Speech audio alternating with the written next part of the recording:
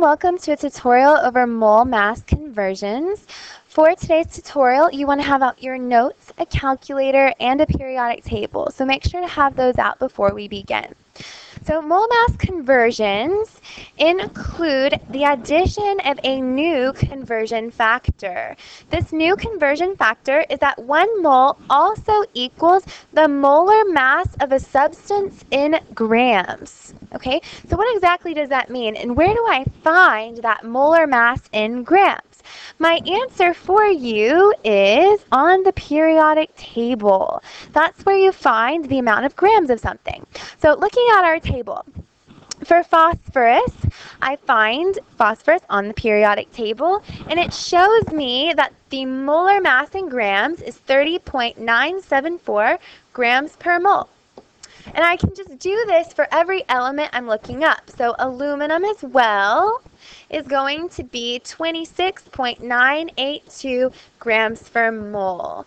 So for every element, it's very easy to find. You can find helium and silver on your own. Okay, the number of particles are always going to be the same. In 1 mole, the number of particles is always 6.02 times 10 to the 23rd. This is Avogadro's number that you should have read about previously. And the number of moles, it is always going to be equal to 1 mole. Okay, so now knowing that 1 mole is equal to this amount in grams for a substance, we can use it in our problems as a new conversion factor. Here's an example. How many grams of silicon are in 5 moles of silicon? So as usual, we're going to use dimensional analysis to solve this. The 5 moles of silicon are my given, so I'm going to start my problem with 5 moles of silicon. Because I've started with moles, I know moles have to go on the bottom of my dimensional analysis. Since I'm solving for grams, it's going to go on top. So how do I know what numbers are filled in there? Well, using my periodic table, I find that the molar mass of silicon is 28.086 grams. And as usual, this is equal to 1 mole. I put this in my calculator, rounding to 2 significant figures, as I'm supposed to. I get 140 grams of silicon. Let's try another. How many moles of potassium are in 136.9 grams of potassium? This is my given, and my unknown is how many moles. So I'm going to start with 136.9 grams of potassium. So now this time, grams have to be on the bottom and moles have to go on top because I want my units of grams to cancel. Looking up potassium on the periodic table of elements, I find that in 1 mole of potassium, I have 39.098 grams. Putting this in my calculator and rounding to 4 sig figs this time, I end up with a final answer of 3.501 moles of potassium.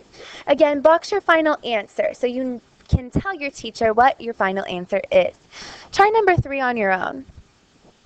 Okay, welcome back. Hopefully you had success with number 3. Let's double check. Your given was 0.45 moles of argon. Okay, so if I started with moles, moles have to go on the bottom. Since I'm solving for grams, grams go on the top. For every 1 mole, looking up on my periodic table, I have 39.948 grams of argon. Moles cancel, and I end up with a final answer of 18 grams of argon. So again, we're just using molar mass as a conversion factor to get us from grams to moles or moles to grams.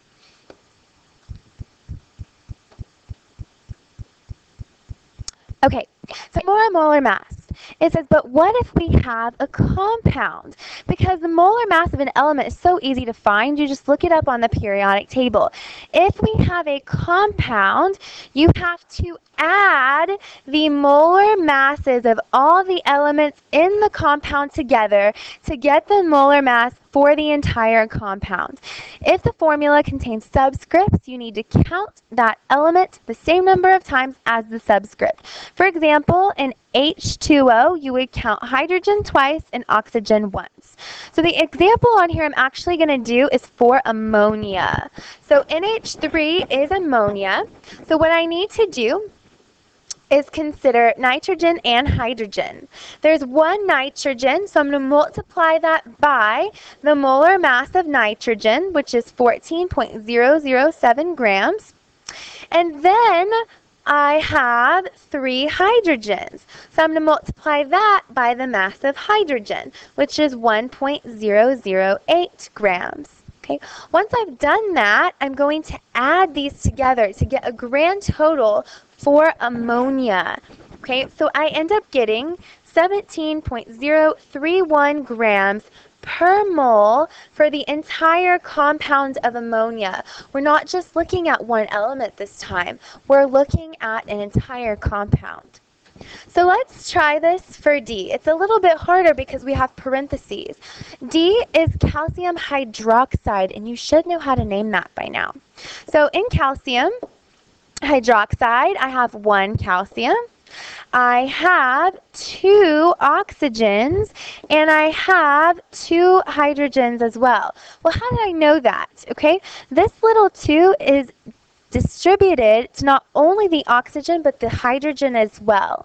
So I'm going to multiply these numbers by their molar masses. So calcium has a molar mass of 40.078 grams. Oxygen has a molar mass of 15.999 grams.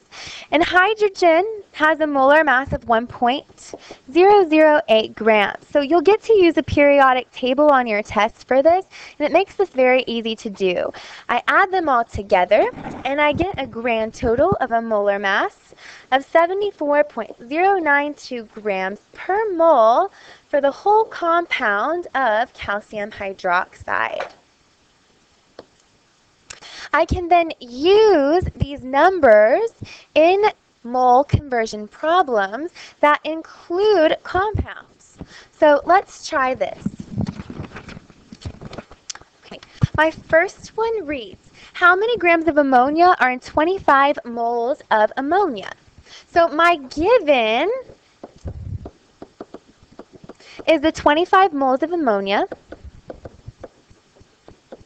and I want to convert to grams. So I know that moles need to be on the bottom and grams need to be on top. But what numbers go in there? Well, on the previous page, we just found out that 1 mole of ammonia equaled 17.031 grams. So I'm going to use that. I'm going to plug it in and use it as a conversion factor. For every 1 mole, I have 17.031 grams. Okay, moles cancel as they should. And in my calculator, I find out this is equal to 426 grams of ammonia. I'm going to skip sample problem 2. You can look in the key on your notes if you want to see how that one's done. Or you can try it on your own and then check it with the key. I'm going to do number 3. Number 3 says how many grams, so we're looking for grams, of calcium hydroxide are in 0.45 moles of calcium hydroxide. So I'm going to start with 0.45 moles of calcium hydroxide. So remember, this is Ca in parentheses OH, close your parentheses, 2. You do have to remember your nomenclature to know what calcium hydroxide is. If I start with moles, I want moles on the bottom. And I'm solving for grams, so I want grams on the top.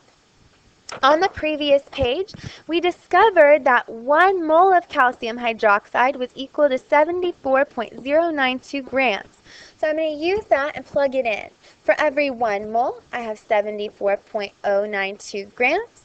Using my calculator, I find out that this is equal to 33 grams of calcium hydroxide. That is my final answer. So I hope you found this tutorial to be helpful. For any additional help, please visit our website and the key. Have a good evening.